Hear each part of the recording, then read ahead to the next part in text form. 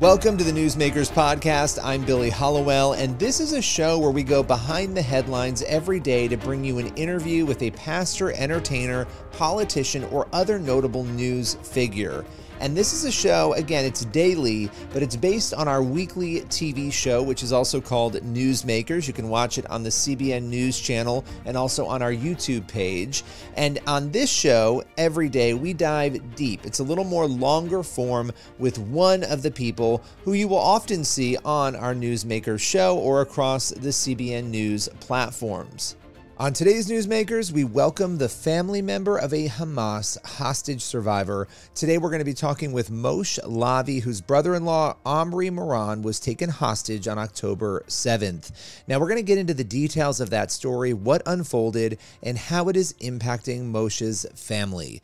So much to unpack here. It's an incredibly heartbreaking story, but an important one for us to hear. With no further ado, here is Moshe Lavi.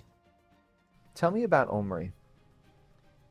Omri's a 46 years old man, is an incredible father to my two nieces, Roni and Alma, who are 2.5 years old and 9-month old. Is an amazing husband to my sister Lishay. Is a family man, connected to us since he came into our family, and of course to his father and his siblings. His mother sadly passed away a few years ago. Is a spiritual man connected to nature. Is a shiatsu therapist and a gardener, so he would heal plants during the day and his patients during the evenings in his clinic. Loves literature, loves sports. Is exactly the person you want to meet and laugh with. Has a great sense of humor and beautiful smile. Has a gentle heart. I think the world misses him. He added a lot to his community in Kibbutz Nir Oz, added a lot to this world, and I hope he will be free again soon so he can continue and contribute to it. Well, thank you. Thank you for sharing who he is. I think a lot of times in the mix of everything that's happened, there's so much political and social commentary. We don't hear the stories of who the hostages actually are. And so I appreciate you telling us that. Take us through October 7th, from your perspective, what you experienced, what you saw. You obviously were in the U.S. here, but just take us through that day for you. Yeah, for me, it was a Friday night. I just arrived at a nightclub in Brooklyn. I live in Manhattan. I went out with friends to a music concert there, and then I started hearing, getting messages that there are rocket attacks on Israel. I grew up in Sderot on the Israel-Gaza border, so I experienced rocket attacks. I normalized them, sadly, and so I didn't really mind that at all. You just check with your family, friends, everyone is fine. It was normal. It felt like normal. It felt normal because, to be honest, that was our reality for so many years, and it pains me to say it because I think the fact we tolerated it and allowed our government to tolerate it, October 7th happened. That was one of the reasons. So, but after a few minutes, it was clear this is different because the reports emerged that Hamas terrorists, in their thousands, are invading Israel, invading communities, kibbutzim like Nir Oz, where my sister Lishay and Omri live, towns like Sderot, my hometown, where my parents live. And I started getting messages from friends, from family, checking on them. I, of course, left the club. It was a weird experience because I just started to have a great time with music, and then you receive this news and you don't know how to cope with it. What was going through your heart in those moments of, oh my goodness, my parents, my sister, my brother-in-law, the kids? It was, it's hard to describe. I think it was the worst night in my life. And look, I served for 6 years in the military. I was a captain, so I've had a good share of bad nights. And of course, growing up to terrorism. But that experience was dreadful because you feel helpless. You're so far away. The only way you can communicate is online, on WhatsApp. And you read the news. You see on social media horrific videos of terrorists coming into my hometown, killing people, butchering people. It was terrible. My heart was beating. I was losing sense of time and space. But I After a few minutes, I said, I have to get a grip on myself. I took an Uber and left back to my flat and was with my family all night. And around 4:30 a.m. Eastern Time, US, we lost contact with my sister Lishay and Omri. The last thing they did was sending a photo of my two nieces playing with their family dog Mojo. And they said that they're losing their battery on the phone and that electricity is gone, so they can't charge it. That was the last time we heard from them. And only 10 hours later, we found out what happened. My mom received a message that Lishay, my sister, survived, that the two babies survived, but that Omri was taken hostage. I'm grateful my parents were rescued and survived, and both my sisters survived, but Omri was taken. And during those 10 hours, we learned that Hamas terrorists barged into their home. They used a teenage boy from the kibbutz, their neighbor, Tomer, a 15-year-old teenager, to lure him to open the door. So they, of course, opened the door to save his life. Later on that day, Hamas murdered Tomer and most of his family. For hours, they were abused at their home, held at gunpoint. Their house was ransacked, ravaged. They were later grouped with another family, the Dan family, whose daughter Mayan was murdered, 18 years old, in front of her siblings, in front of her parents. Held hostage there for hours. It was live streamed on Facebook, all this ordeal. They took a phone from... the terrorists live streamed this. Yeah. They took the phone of one of the family members of the Dan family and live streamed this entire ordeal. We found out later. We have the footage. Have you seen that footage? I've seen it. It's. I don't think anybody can imagine what we feel when we see it. You see my sister holding Alma, my youngest niece, as gunshots are heard in the background, as rockets are heard in the background, people screaming. They're sitting on the floor, held hostage at gunpoint. It's terrible.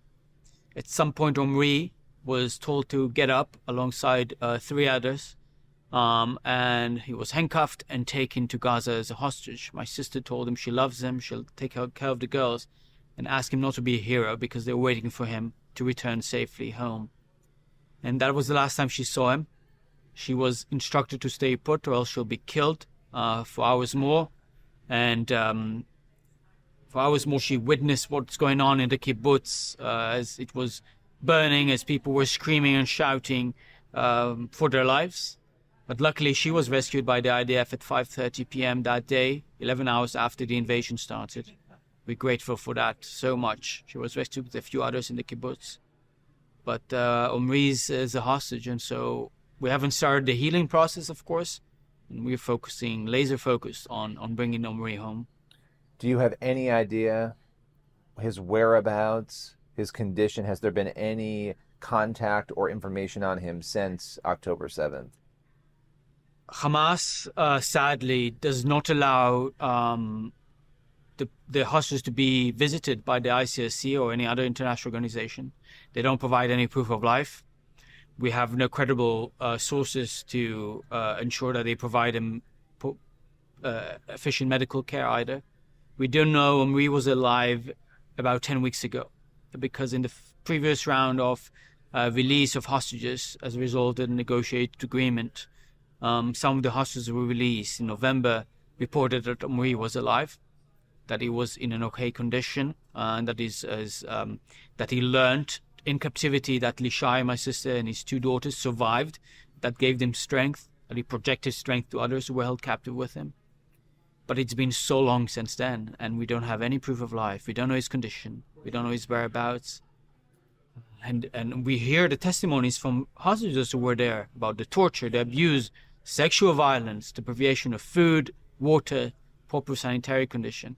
We are terrified for what he's experiencing, but at the same time we try and project hope, because that hope helps us to advocate for him with public officials, elected officials here in the US, in Europe, all around the world, and of course with our own government, Israel, in the Israeli government, and with the public, as we do here in this conference. And you're here, you're speaking. I mean, this is not an easy thing to speak about.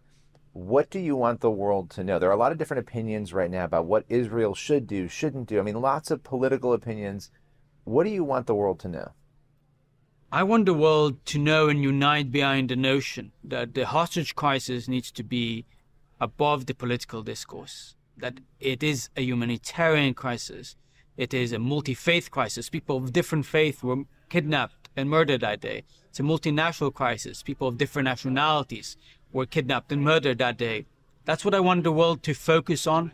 There are political issues that need to be solved. There is, of course, the war that is being fought. But the issue of the hostages need to be separated from that. We need to ensure that the international community does it, and sadly they don't. And I'm deeply disappointed and hurt to see that not all nations united behind our call, that not even every elected official in this country, the US, has been uniting behind the call to bring the hostages home. This should have been the call from October 8th, from everyone who has a position of power, for every community leader who has a position of power. It hasn't been the case, but we keep on speaking up to remind these elected officials, to remind community leaders, leaders worldwide, international organizations, etc., that these hostages are human beings, that they deserve to return to their home and their families, and that they're held by a terrorist organization who seeks only death and destruction in our region.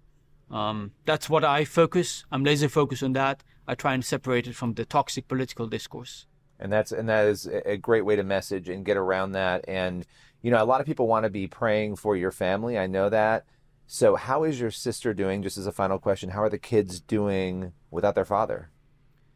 It's been a difficult time for the family. Our entire immediate family is displaced. Over 100,000 Israelis are displaced around Israel, living in temporary housing because of the conflict in southern Israel and because of Hezbollah attacks in northern Israel.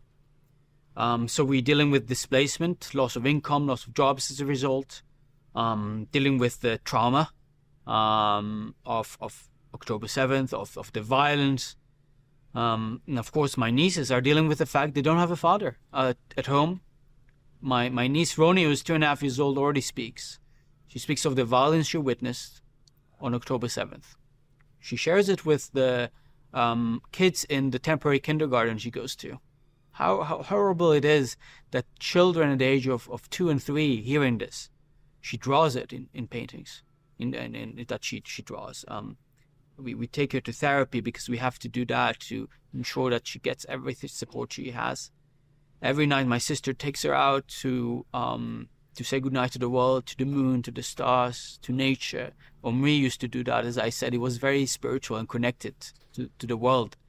And they say goodnight to Daddy Omri as well. They scream it, they cry for him. But it's difficult. My sister is staying strong, taking care of the girls, and doing a lot of advocacy work. Only this week she was in Brussels advocating with European Union officials. She's been doing a lot in Israel as well. We all have been doing that together. Omri's father, Danny, his family. I've been doing it in Israel here and here in the US. We have to stay strong for her, for Danny, Omri's father, for the girls, and project the hope that we can bring him home until we know for certain that he will not return to us. Well, I really appreciate you taking the time and spending some time just bringing us through this. We will be praying for you and your family. Thank you so much. That's all for today's Newsmakers podcast. Be sure to tune in for the next episode of the show, and also head over to the CBN News YouTube channel and the CBN News channel to watch Newsmakers every week. We'll see you soon.